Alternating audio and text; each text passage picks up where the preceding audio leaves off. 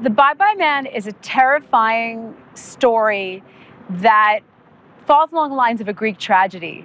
And I would call it a Greek tragedy because the characters don't realize that they're doomed. And they fight the good fight and even do make great progress in fighting the Bye Bye Man, but in the end, he's far too powerful for them to overcome. So it's a story of growth and fear and redemption and anxiety and hallucination. And on the way, they find out who they are. He brings out their worst qualities. What he does is he makes you your most lowest self.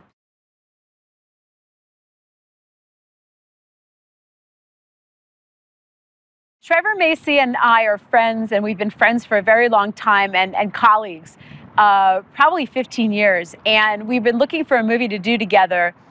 He, you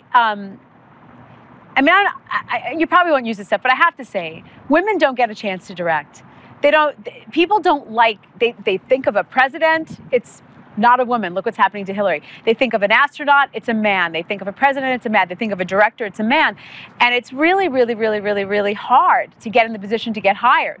And he gave me that opportunity, and we talked about a bunch of projects.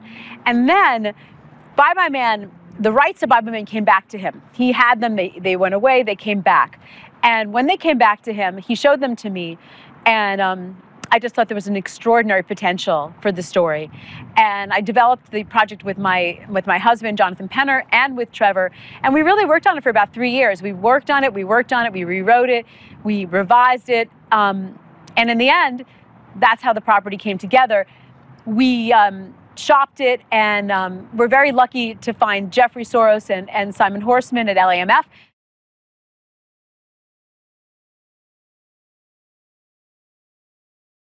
If you catch something like that, if you catch a disease and it makes you crazy, that's really scary. It's really scary to lose your mind. And that's why this is a very modern horror movie. It's not a person running around with a knife. It's not a person who's going to jump out at you. It's not a haunted house story. It's a story of losing your mind because you have a virus that gives you that. And that's what makes it something that's very unusual and terrifying.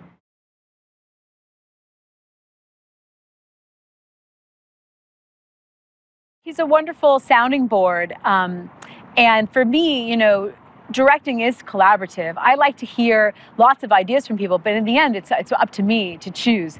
And I have my vision, and my vision is clear, and I plan, and I work very hard before I get there so that it's almost a little boring when I'm on set. I have a very detailed shot list, a very, very detailed sense of transitions between scenes. We rehearse, I know what I want from the actors, but there's always something that you miss. And there's always something that could maybe elevate your game, and that's where he gives me support.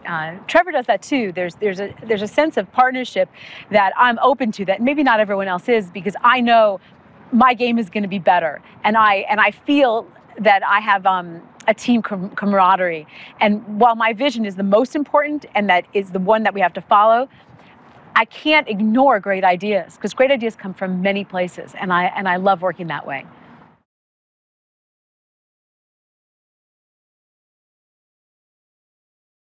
Working with Douglas Smith was a great pleasure because he has an extraordinary instrument. He is a seasoned, brilliant, brilliant young man.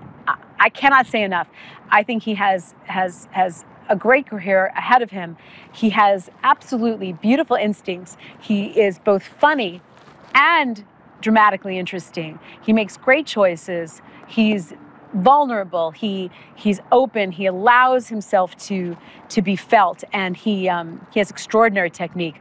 I can't say enough. It was a movie that he carried on his back, and he did it with great grace and talent.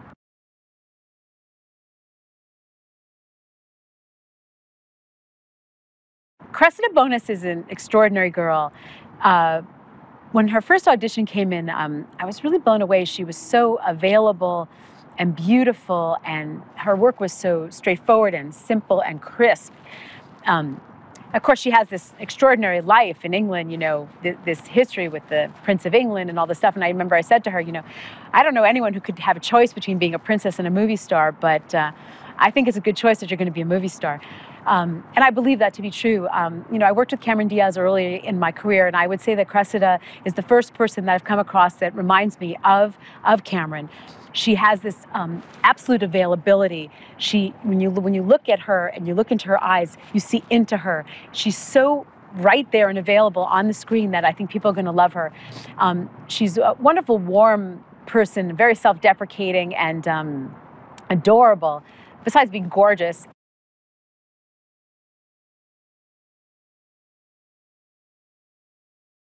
Lucy Laviscount is a great pleasure to know. He's English and hilarious and brilliant and gorgeous and bright and energetic, and he makes people happy. You know, you can't be around Lucy and not love him. And he really, really means it when he listens to you, and he hears everything you say, and he remembers everything you say. And he's a beautiful actor because he finds the humor in everything. He drags himself to the bottom of his own soul to fill out moments. He challenges himself and succeeds. He's quite a brilliant, brilliant kid. He really is.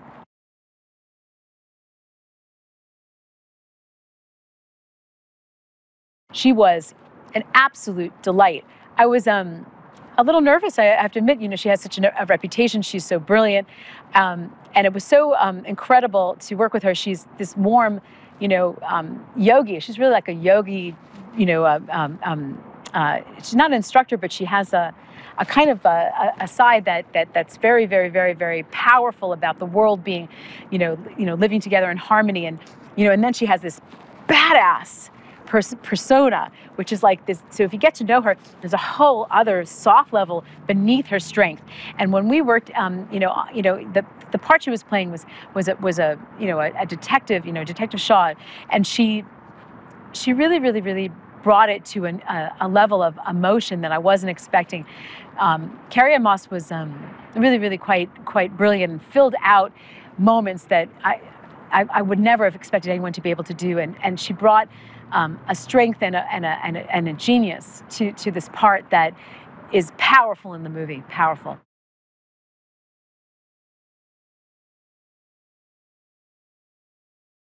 Doug Jones could possibly be the most brilliant, nice person I've ever met.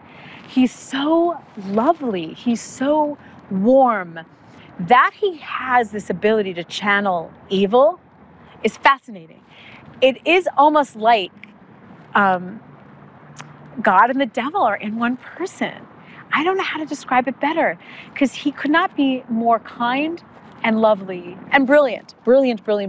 He doesn't speak in the movie. He does it all with his face. And what he's bringing, the humanity of the Bye-Bye Man, the darkness of the Bye-Bye Man, it would never have been as good with anyone else who played this part. This is a part that only Doug Jones could have played, and I'm very lucky that he did.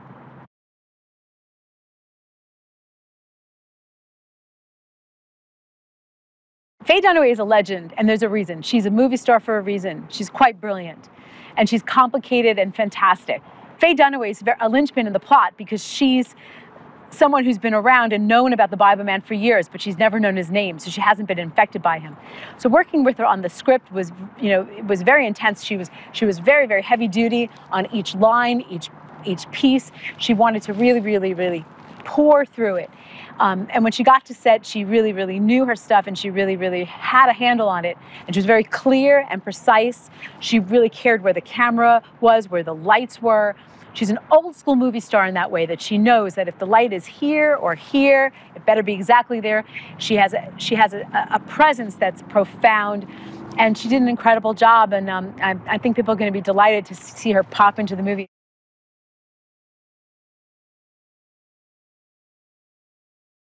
The Bye-Bye Man is a slow, dark, intense trajectory and build toward an extraordinary climax.